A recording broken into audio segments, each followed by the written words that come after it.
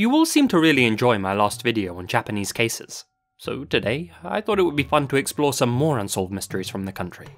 And believe me, there's no shortage of bizarre and unsettling content to cover. So join me as we take another journey to the land of the rising sun, and see what dark mysteries are lurking in its shadows. But just before we do, I'd like to introduce today's sponsor, Kamikoto Knives. Kamikoto makes these high-quality kitchen knives crafted from real Japanese steel, using traditional techniques that date back to the Edo period, giving them a very distinct look and feel. Each blade goes through a rigorous 19-step process that takes several years to complete from start to finish, after which they're all individually inspected to ensure they meet Kamikoto's high standards. To prove just how much Kamikoto believe in the craftsmanship of their products, all of their knives come with a lifetime guarantee.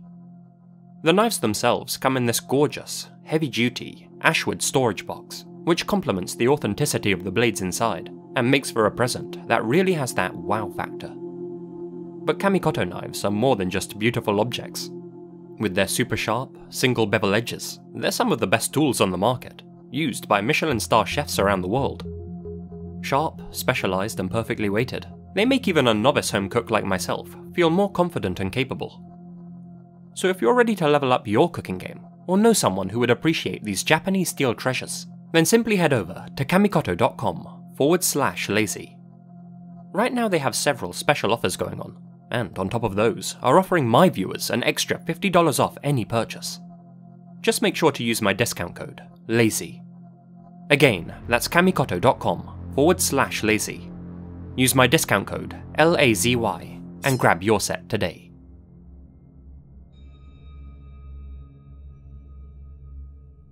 There's a number of strange superstitions surrounding bathrooms in Japan. Toilets are the unexpected setting of a lot of urban legends there. For example, Akamanto, aka Red Cape, a masked spirit who appears to people in public bathroom stalls. If the occupants run out of toilet paper, Akamanto will offer them a roll of either red or blue paper. If you choose the red paper, you'll meet an immediate bloody end. The spirit may flay you alive, or rip the spine from your body and wrap it around your neck like a cape. If you choose the blue paper, Akamanto will place his hands around your throat and squeeze until your face turns blue. Try and outsmart him by picking another colour, and a pair of hands will drag you to the underworld. Your only viable option is to make a run for it without wiping, so there's really no winning in this game. Now those type of stories are popular among high schoolers and fans of the paranormal, sure, but ultimately no one really believes them, and they're just seen as a bit of fun. There are, however, some genuinely unsettling figures that lurk in Japanese public bathrooms, namely peeping toms. Things have gotten a lot better in recent years, but in the not-so-distant past, Japan had a real problem with pervs. Men who go around following, grabbing, and photographing women. In many ways, that's still a big problem in Japanese society, and it's the reason that trains in the country have female-only carriages, and why phone cameras can't be switched to silent mode. But one place in particular that these men seemingly couldn't help but venture into back in the day was women's bath stalls. Which brings us to our first entry from Tomura County, a rural area in Fukushima. It was the cold, dark night of February 28th, 1989. A female schoolteacher named Yumi Tanaka went into a restroom just outside her single-person dormitory. Inside was an old-fashioned squat toilet, a simple model where the septic tank was U-shaped. One end of the pipe was connected to the toilet inside the bathroom, and the other to the outside world. You'd drop your business down the bathroom end of the pipe, and periodically it would all get sucked out from the other end by a machine. After using the squat toilet, Yumi looked down into it and noticed something bizarre. There was a leather shoe deep inside the toilet. Confused, she went outside to open the concrete lid of the septic tank, but found it was already ajar. She gazed down into this opposite end of the pipe, and what she saw made her heart skip. Squashed inside the thin septic tank, covered in human waste, was the frozen body of Naoyuki Kano, a 26-year-old man who worked for the local power plant. An autopsy would later reveal that he had died 2 days prior, due to a combination of pressure on his chest and hypothermia. Investigators were stunned to find him in such a strange position. He was lying on his back in the fetal position, his head positioned just under the squat toilet. Despite the freezing temperatures, Naoyuki's torso was completely bare, and his shirt was found neatly folded atop his body. One of his shoes was on top of his face. That's the one Yumi had seen. His other shoe was later found on the bed of a river, quite some distance from his body. His car was discovered close to the bathroom, with the keys still in the ignition and the doors unlocked. The authorities quickly closed the case, concluding that Naoyuki must have squeezed into the pipe in order to peep up at women as they used the bathroom and to enjoy the feeling of their waist covering him. Naoyuki's friends and family were outraged by that assertion. The young man was known for being an upstanding, sunny, moral citizen. He had helped many of the locals with odd jobs and problems they were facing, and was well known in the community. He was also the Minister of Entertainment and Activities of the local youth club, and was considered a role model by all the young members. There was no way such an intelligent and sweet guy perished doing something so shameful and foolish. They believed that Naoyuki had been the victim of foul play. More than 4,300 local villagers signed a petition for Naoyuki's case to be reopened, but the authorities denied their request. The coroner had ruled that Naoyuki only had minor abrasions on his knees and elbows, with no noticeable wounds, suggesting that he had been forced inside the pipe. So, in short, there are two possibilities when it comes to this case. Either Naoyuki had gone into the pipe willingly for his own gratification, or he was put in there by somebody else. But was there any evidence that he had been murdered? Actually, there were several pieces.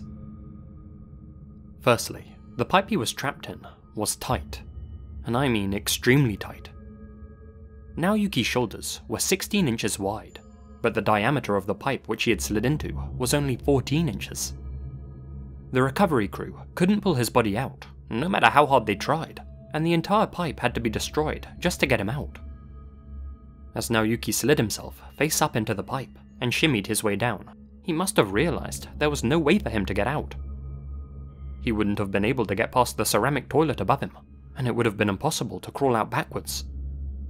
Would he really have put himself in such a risky position just to fulfill a fantasy? Even if he had, the lighting in the bathroom was so weak he wouldn't have been able to see anything anyway. Secondly, his missing shoe being found so far from his body didn't make any sense at all. Why would Naoyuki have thrown one of his shoes into a river so far from his destination, and then crawled into the pipe with the other in his hand? Thirdly, it wouldn't have been possible for Naoyuki to neatly fold his shirt while stuck within the confines of the pipe. He must have folded it before he went inside. But if it was so cold, why did he remove it at all? If he didn't want to get it dirty, surely he would have just left it outside. Fourthly, the fact that he had perished from hypothermia was odd. Most people who have fallen or crawled into septic tanks in the past have either died from drowning or from breathing in toxic fumes. It's not clear how much waste was inside the pipe, but surely the fumes would have still been potent enough to end Naoyuki's life at a faster rate than the cold. Finally, remember Yumi Tanaka, the woman who found Naoyuki's body? Well, Naoyuki knew her. They were close friends. Between the 24th and 28th of February, Yumi was away visiting relatives outside the village. Naoyuki would have been very familiar with her schedule, and almost certainly would have known that. Even if he didn't know she was gone for some reason, he had still perished on the 26th. That was a Saturday. Yumi was never at her dorm on the weekends. If Naoyuki wanted to peep up at her so desperately, why did he stuff himself into her bathroom pipe when she wasn't there, knowing that he would have to wait inside it for at least 2 whole days? In the minds of many, the only possible answer is that he didn't get into it willingly. But if someone else had stuffed Naoyuki into the pipe, who and why? Well, there are a few theories. Just before the incident, Naoyuki's village had a mayoral election. One of the candidates was a man named Tadashiro Watanabe. Naoyuki had been a supporter of Tadashiro's. That is, until he learned Tadashiro was actually corrupt and had been buying votes from the local villagers. This strategy worked, and Tadashiro was voted in as the village mayor.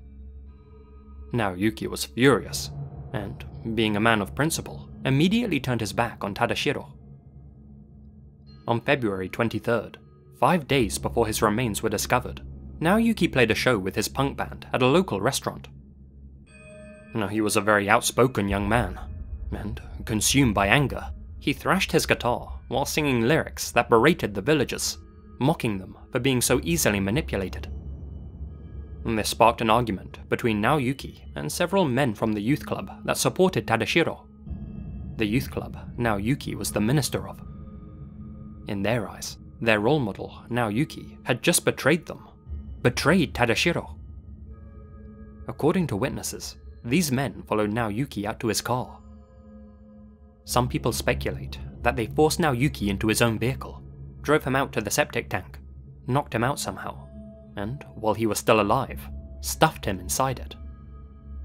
Naoyuki then woke up in the cold, dark pipe, realized his situation, and, unable to get out, squeezed himself into the fetal position for warmth, only to succumb to the freezing temperatures 2 or 3 days later.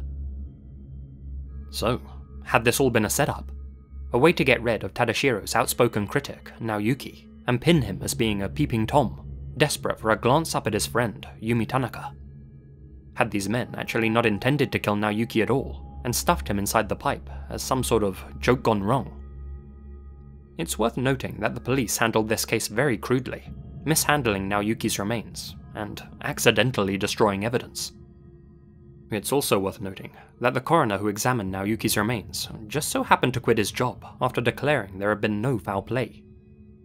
Had the mayor himself pulled some strings and got his young group members off the hook and ordered the authorities to flush the evidence, so to speak? It doesn't seem likely that the young men would have killed Naoyuki over such a minor gripe. But then again, it also doesn't seem likely that he'd crawl into the pipe willingly himself. There are a few other theories floating about online, ranging from Naoyuki being slain for being an outspoken supporter of nuclear energy, to him being silenced by the very plant he worked at for knowing some of their nefarious secrets, but there's not much evidence to support any of them. He may have been a peeping Tom. He may have been a victim. All I know is that Naoyuki suffered one of the worst fates imaginable. Trapped in a cold, dark pipe, unable to move, and covered in human waste.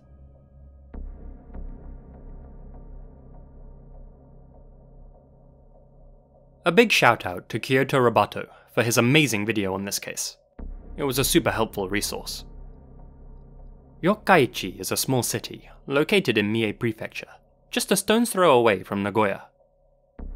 On February 17th, 2004, one of its residents, an unnamed 68-year-old man, whom we'll call Oji-san, was shopping in the city's Jusko. Jusko, or as they're now known, Aeon, are a chain of department stores popular throughout Japan.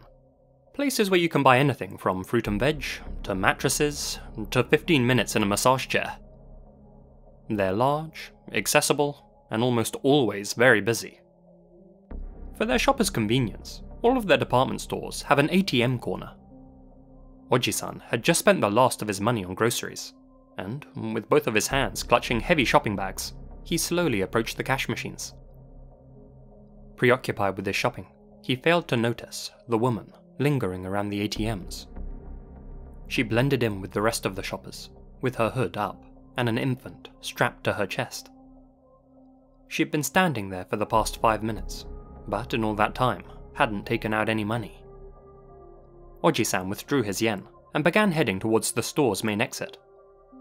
But just as he was about to leave, the woman quickly approached him and intentionally bumped into his shoulder. Feigning surprise, as if the whole thing had been an accident, she gently began running her hands over his pockets. Oji-san quickly realized that she was trying to steal the money he had just withdrawn. He may have been 68, but his hands moved quickly, and he grabbed his wallet at the exact same time she did. They grappled for a moment, the woman desperately trying to pry the wallet from Oji-san's grasp. Realizing she wouldn't be able to overpower him, she instead grabbed onto his arm and collar and began screaming, "Dorobo!" meaning thief. Without hesitation, 3 nearby shoppers ran over. They saw how distressed the woman appeared and the infant she had with her, and immediately assumed that the old man must be attacking her. They pinned Oji-san to the ground, restrained him, and tried to pry the wallet from his grip to give to the woman. But Oji-san refused to be robbed, and he held onto his wallet with such vigor that several of the bank cards inside it snapped. He pleaded with the shoppers holding him down, telling them that he was innocent, that she was the one trying to rob him. But the shoppers wouldn't listen. Instead, they called the authorities. 2 young, inexperienced officers just so happened to be nearby and were the first ones to respond. Seeing just how frantic Oji-san was, they immediately put him in handcuffs and forced him to stay on the floor. They handled the situation so aggressively that they even broke a lens in his glasses. For the next 20 minutes, Oji-san was held down, with one of the officers kneeling on top of him. The 68-year-old began groaning, throwing up, and even lost consciousness. The stress and brutality of the situation had spiked his blood pressure. Still, the officers refused to take off his handcuffs or call for medical assistance. Eventually, more experienced officers arrived and saw just how poorly these rookies were handling things. They asked where the supposed victim was, the woman, but the rookies had no clue. By that point, she was already long gone, having slipped away into the crowd without anyone noticing. Realizing Oji-san was in a bad way, these new officers took off his handcuffs and called for an ambulance. But the damage had already been done. Oji-san had gone into cardiac arrest. He died the following day. The police filed charges against him the day after he passed, despite there being no evidence he had committed a crime, and without even knowing who or where the woman was. Thankfully, there were some diligent officers who didn't like the way the case was being handled and took it upon themselves to investigate. After examining Jusko's CCTV footage, they quickly determined that Oji-san had been telling the truth. The unknown woman had indeed tried to steal his cards. He was completely innocent. And yet, he was dead, and this woman had escaped justice. The hunt for her began. But despite having touched Oji-san's wallet and bank cards, she hadn't actually left behind any fingerprints, so detectives were forced to track her down by other means. Due to strict privacy laws in Japan, the authorities have never released the CCTV footage of this incident to the public. The laws there surrounding privacy are so strict, in fact, that even stills from such footage are rarely ever distributed. In this case, however, they made an exception. Forensic artists took 2 still images of the woman captured on the surveillance cameras and enhanced them to give a clearer picture of what she looked like. In 2005, 1 year after the incident had taken place, they released them to the public. People immediately noted the strong, uncanny valley quality of this picture in particular, and soon internet users began referring to the woman as the Jusko zombie. Her face appeared completely inhuman, dead, synthetic even, as if it were made from plastic. According to eyewitnesses at the scene, however, the woman definitely wasn't wearing a mask. They were able to give a clear, detailed description of her to the authorities.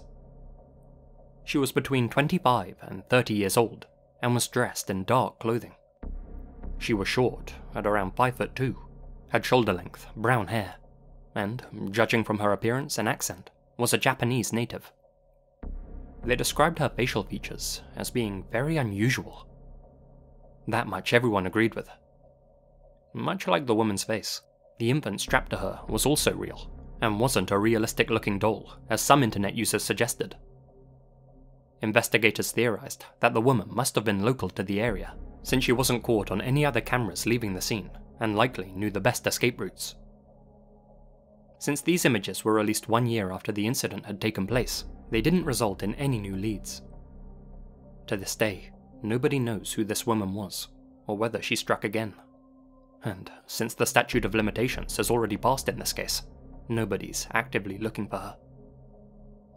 It wasn't until March 2011 that the authorities officially acknowledged Oji-san's innocence, meaning that for 7 long years, his reputation was left tarnished. In the end, Oji-san's family took the police to court. They denied being responsible for Oji-san's demise, and claimed to have handled the case professionally and competently.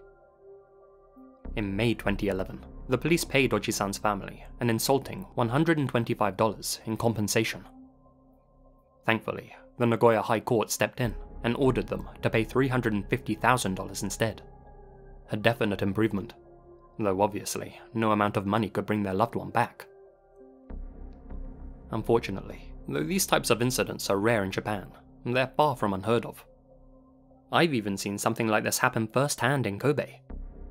A woman was grappling with a man over a backpack, screaming that he was trying to steal it from her, and saying that he was hurting her. We kept a hand on the bag and called the police, and in the end, it turned out that the bag actually belonged to the man. The poor guy just kept stammering, "Why is this happening to me?" Luckily, he didn't suffer the consequences of her actions, unlike poor old Oji-san.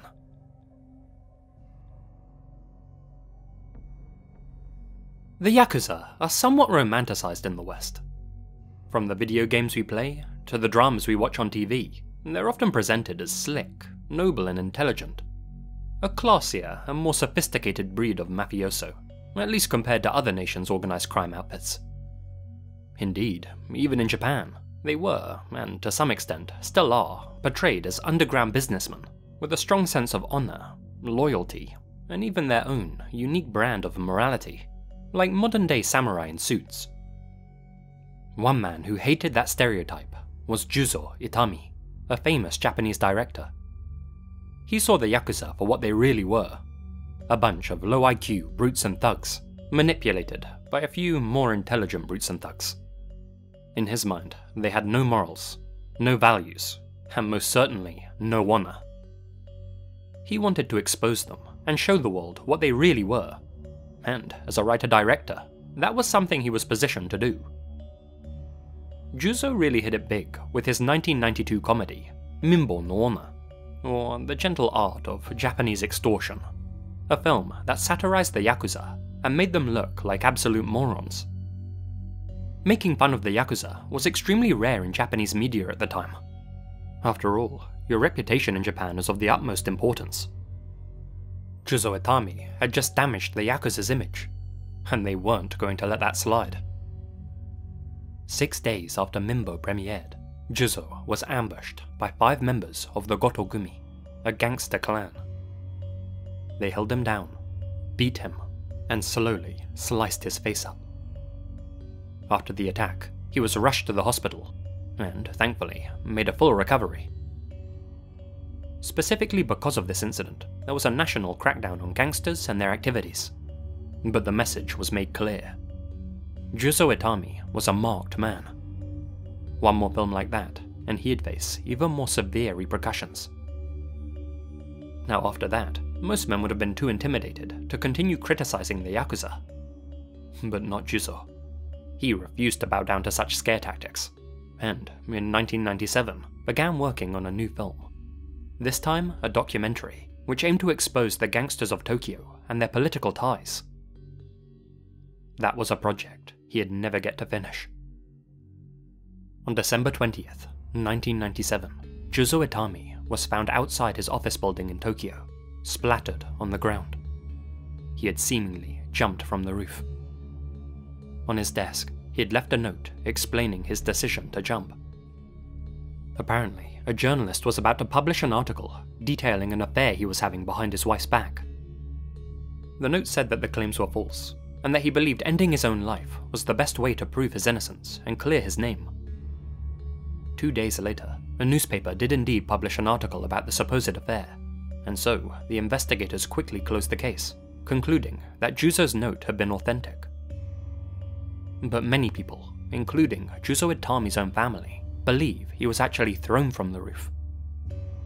In their minds, there's no way Juzo would have ended it all over a real or fake accusation like that. They instead believe that he was slain by Tokyo's Gotogumi before he could make his exposé. Indeed, in 2008, a former member of the Gotogumi told an American journalist, quote, "We dragged Juzo up to the roof and put a gun in his face. We gave him a choice. Jump and you might live, or stay and we'll blow your face off. He jumped. He didn't live." Now, it's possible the man was lying for street cred, or to sell his story, but given how the Gotogumi reacted when Mimbo was released, I think his story sounds extremely plausible. Whatever the exact circumstances, most of Juzo's fans seem to believe that this was a hit. Juzo Itami had made a career out of mocking his own culture and its practices. He wasn't the type of man who'd effectively seppuku himself out of shame. They think it's much more likely that the ones feeling ashamed were the Gotogumi. Ashamed that the crude, brutish reality of their lives was being revealed by a man much more noble and intelligent than them. Unlike the Yakuza, Juzo Itami was a brave and honest man, and it was probably for those virtues that he lost his life.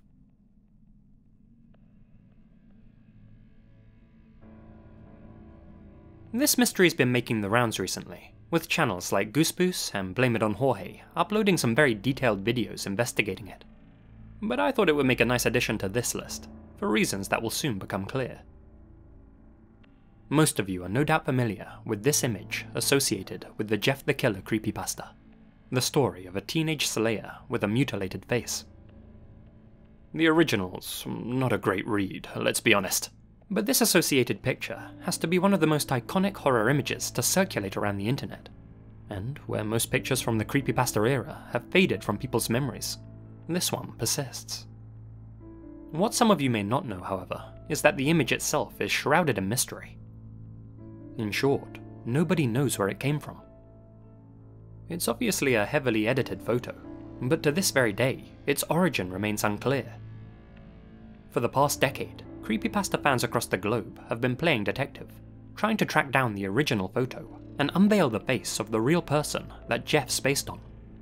And it's actually been a wilder search than you might think. Let's get into it. What many people think of as the original Jeff story hit the internet in 2011, but the character was actually first conceived all the way back in 2008 by a guy called Sousa.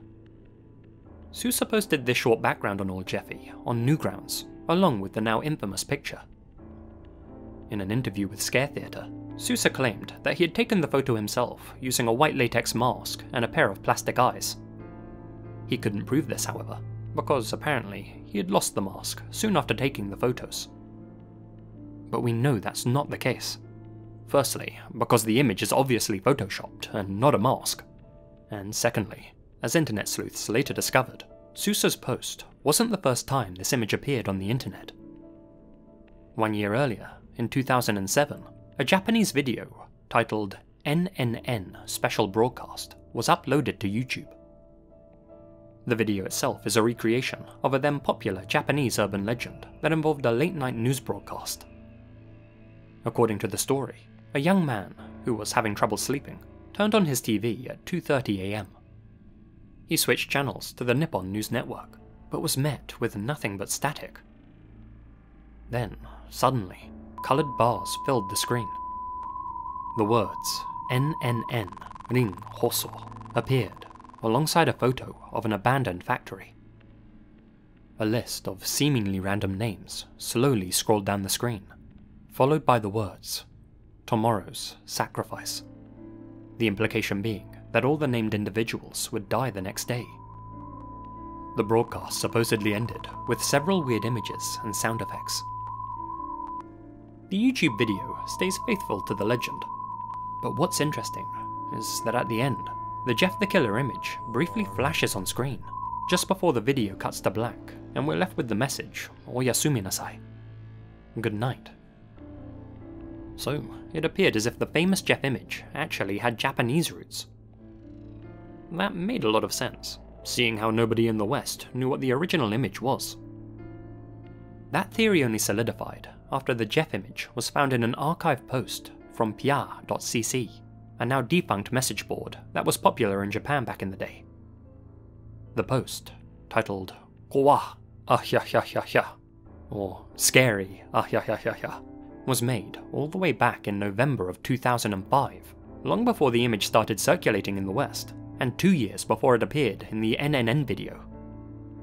2 months before that, in September of 2005, this version of the image was also posted on Pia. This appears to be the furthest back we can track the Jeff image, the version with the least edits. The uploader, a user named Mulhollandson, titled the image, White Powder, Part 2. The words underneath it read, "Go out with me." So it seems the image may have been getting shared around as some sort of joke, perhaps making fun of another user's appearance. But notice what somebody commented underneath. I often see this on the net. If that's true, then the image may date back farther than we currently realise. As for the picture itself, it's definitely far less edited than the image we're all familiar with. At some point between September and November 2005, somebody painted Jeff's distinctive black eyes on the image, and also elongated the sides of the mouth. As some have suggested, the stretched mouth may have been a play on Kuchisake Onna, the split-mouth woman from Japanese legend. But I actually think there's a different Japanese connection here. Around the time these images were posted to pia.cc, there was a popular trend amongst Japanese internet users called Kawaii Kusasete, or the Let Me Be Cute challenge. This was particularly popular on the Imageboard 2 channel.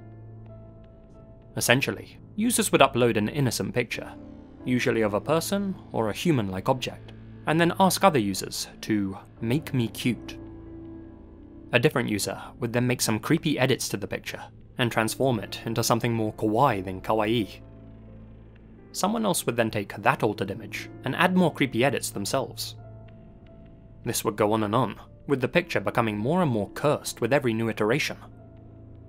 During the process, the original image would often get lost, with different edit chains branching off and becoming their own thing entirely. Seeing how Mulholland's image was titled White Powder 2, that could suggest he was playing the Let Me Be Cute game with whoever uploaded White Powder 1, aka the original Jeff image.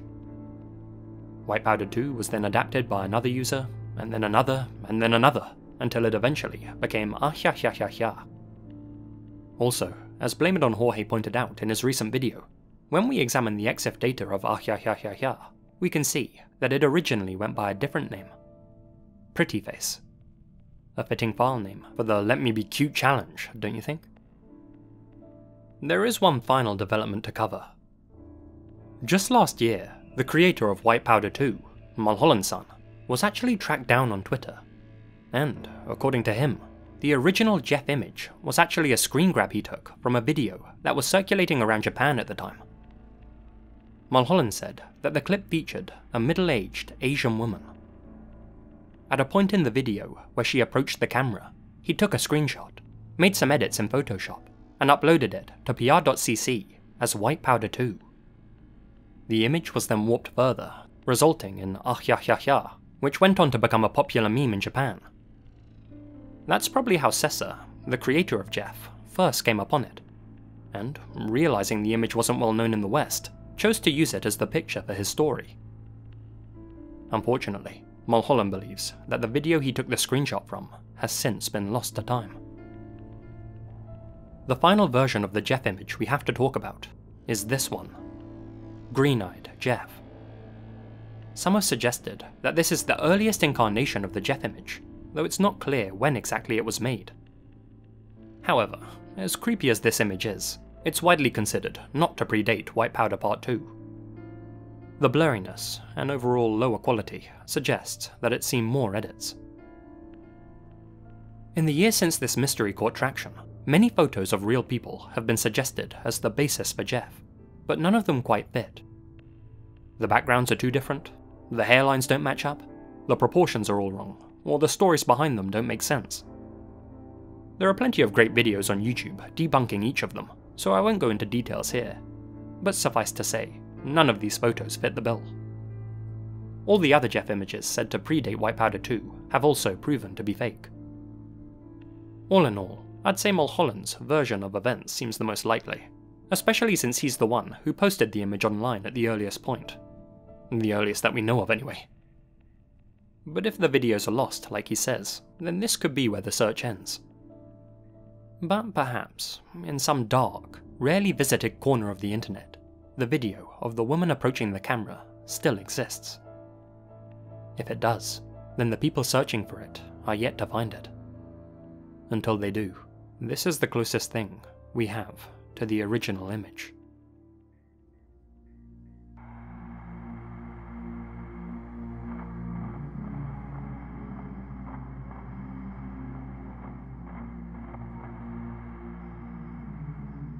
A huge thank you to my supporters here on YouTube and over on Patreon, especially my biggest supporters: Lydia Glassley, jaimedreamsx, Nephus 1988, Hamish K, That One Guy Thomas, Jessie Jug, Alex Greensall, Alicia Jagels, Anicra, Anya Yekaterina Faustov, Azrael Warakai, Beatrice Matarazzo, Charlie Lackey, Chief Cochuaque, Colin Monsma, Connor Louthan, Crawford K. McDonald, Expand On, Gina Valera, Gracearchie, Infamous-senpapi, Leonardo Martinez, Myra Lancaster, Monica Mendoza, Nadine, Natalie Escobedo, Peter Logdraj, Philip Wester, Procupidine Netta, Taylor&Monica Gruenk, The Only Dorita, Zane, and the deck of cards. Thank you guys so much for your continued support, it really helps the channel out.